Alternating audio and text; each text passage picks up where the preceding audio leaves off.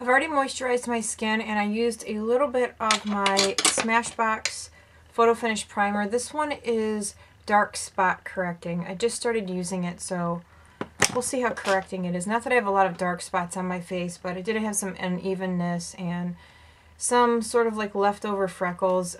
This year my freckles didn't get half as bad as they normally do because I was indoors all summer long. So I'm going to use a little bit of my Dior Star foundation, and the color that I use is 021. So I'm going to use my sponge here to apply this. And it is damp. So I'm going to go ahead and do my eyebrows, and my nose is itching really bad right now. I'm going to use my Anastasia Dip Brow. This one is in chocolate, and I've only used this one once, as you can see. Look at my nails. I went to a 12-hour movie marathon the other day at a theater in Cleveland called Capitol Theater, and it was called 12 Hours of Terror. And it was just one scary movie after the other, and as I was sitting there I was just like picking my nails. So I'm going to go ahead and use my 208 brush from MAC.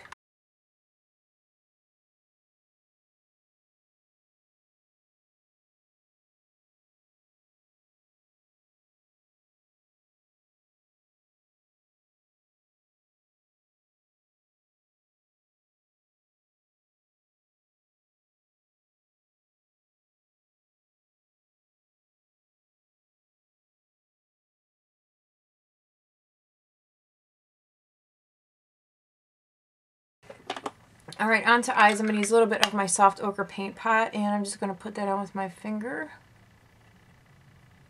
Okay, for my crease, I'm going to use a little bit of Saddle from MAC, and that's what that looks like. On a 224 brush, this is a real fluffy blending brush. The reason that I'm using this one is because I want a more sheer application of this. I don't want anything super heavy.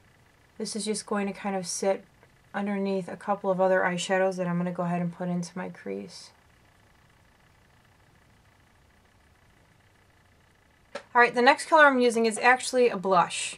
This is from an old MAC collection. I can't even remember what collection. If somebody remembers, put it below. I haven't used this in a very long time. So I'm putting the most right out here. And then I'm just blending right through the crease.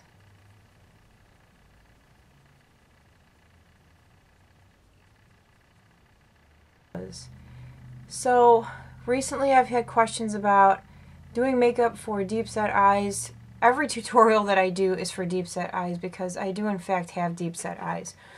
One thing that makes me crazy is when someone comes on and they're like, you don't have deep set eyes. Which is completely ridiculous considering I've based my entire channel around the type of eyes that I have.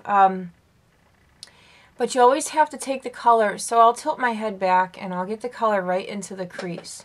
But then you also have to take it up onto the brow bone too. So you'll always see me sort of blending in the crease and then up onto my brow bone. You have to do that if you want the color to show.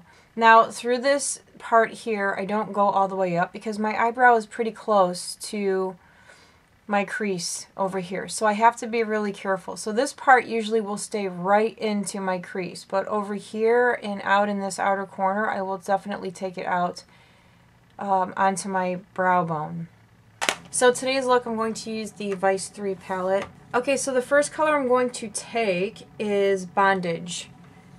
This darker color right here.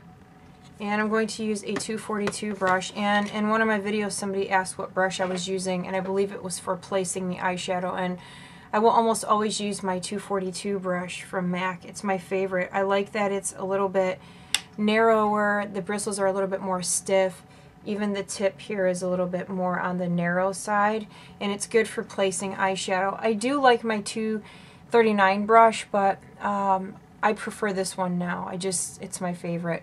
And that's going to go right out here. And you just kind of want to pull it through. So always towards your nose.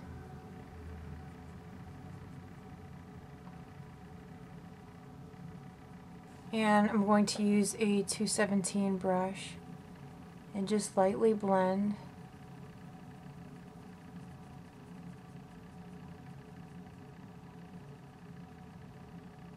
Okay, the next color I'm using is Alchemy, which is that one there. So we used Bondage, and now we're going to go into a little bit of Alchemy color. And again, on the same brush, the 242. And I'm just going to place that in the center of my lid here.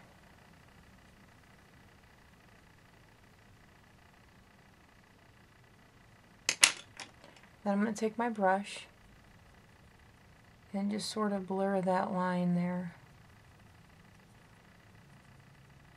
Okay, I'm going to go into this color here. It's called Truth. And that is going to go into my inner corner. And that's going to go right in here.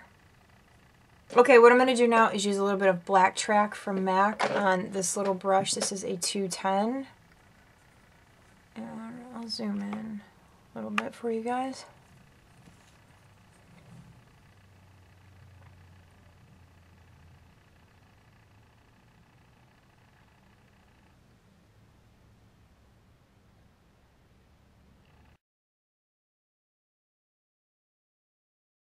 I'm going to start with a little bit of my Pixie Peach Corrector.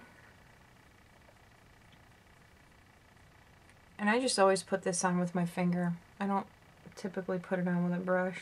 Okay, and then for my concealer, I'm going to use a little bit of my... I am so lazy right now.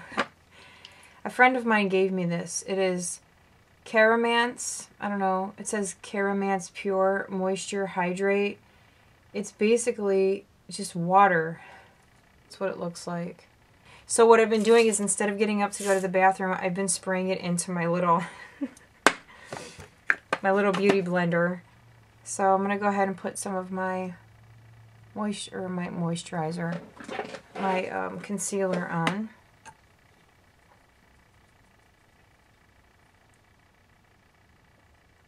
I feel like, alright, for my under eye area, I did order this from the MAC website. It's called Emphasize. It's a shaping powder. That's what it looks like. But you can use it to sort of add a little bit of a highlighted appearance to certain areas of your face. So I'm going to go ahead and set my under eye area with that. And this is my Up and Up brush, which I really enjoy using. I feel like I need to go get more. The funny thing is, every time I go to Target now, they're sold out of that 4-pack that I bought. So there's the Emphasize, which I actually really like a lot. I don't have another powder sitting in front of me, so I'm going to use a real fluffy brush, my 187 from MAC, and a little bit of Studio Fix powder.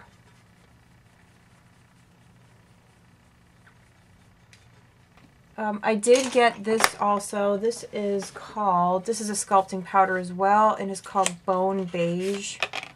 And it's from MAC. And I thought maybe on fairer skin tones, this might be a nice sort of contour powder. So I'm going to go ahead and try that out and see how it looks. And I'm using a 116 brush for this. I'd like to take the tip and just press it into the powder.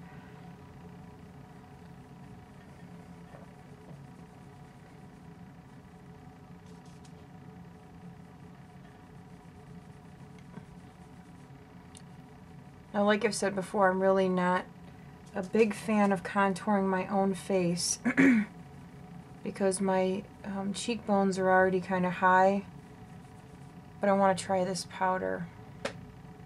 So, without and with. And then I like to take a little bit of this actually up onto my cheekbone. Alright, so that's definitely something good to look into if you're more fair like I am. I'm going to do a little bit of highlight on my cheekbones, and I have my Hourglass palette sitting here. I think I'm going to use Incandescent Light, which is the center one. That seems to be the most popular color or highlight in this little palette. I see a lot of people using that one.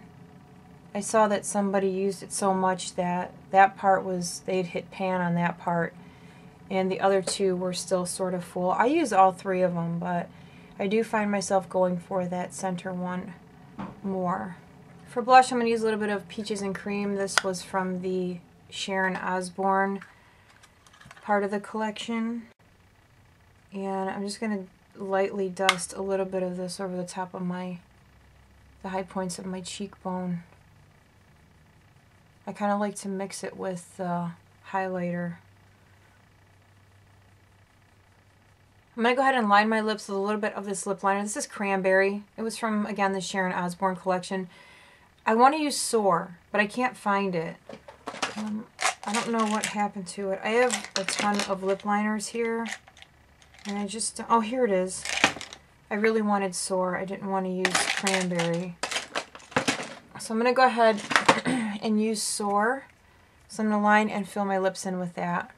I'm going to use a little bit of my Ample Pink Plush Glass from MAC.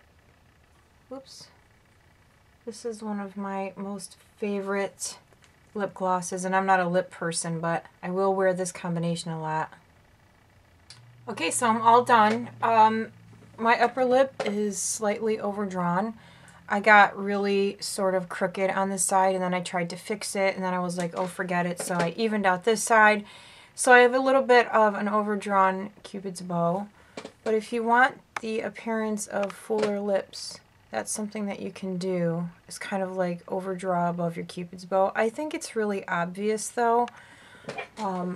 Like, I'm leaving for my doctor's appointment, so to be honest, I'm just going to take this off. Because I feel like when somebody does that, it just looks very obvious that they're overdrawing their lips. So, but that is something that you can do. What I would suggest is if you're going to overdraw is just darken in this area here and don't make it so shiny as in like with your gloss or whatever to kind of hide the fact that you've overdrawn your lip. So, or like your Cupid bow area. So eyes are all done. I feel like just using a paint pot on your eyes and then just adding some color through like the crease on the outer corner, it makes things quick. Kind of takes the, I guess, guesswork out of how to combine certain colors, because if there's a specific color that you like, you can kind of stay in that color family and just really play up the outer corners of your eyes or your crease and not really have to worry about coming up with a color for your lid that will complement the color that you used in the outer V. So I just find that this is really simple and kind of quick. Let me know what you guys think of the contour.